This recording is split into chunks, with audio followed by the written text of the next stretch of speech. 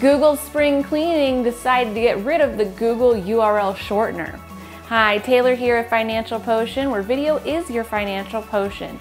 To never miss out on a video, please make sure you're subscribed to our channel and click on the bell to get notified when a new video is uploaded. Of course, if you want one-to-one training, please click above and connect with us on our Patreon page. Google is always cleaning things up, deleting apps on a whim. I'm not sure if they have a dartboard in their office and whatever gets hit gets nixed or what's going on. However, starting on March 30th, they marked the end of the Google URL Shortener. I personally loved using the Google URL Shortener. Whenever I had a long URL that needed to be shortened, I could get it optimized on YouTube within the description box. It was really nice and easy and had an attractive goo.gl link that would track how many clicks the shortened link received. It was also a free app, which is always nice when free works well. Google reported that all links will still be active. However, you won't be able to make new links or track their clicks.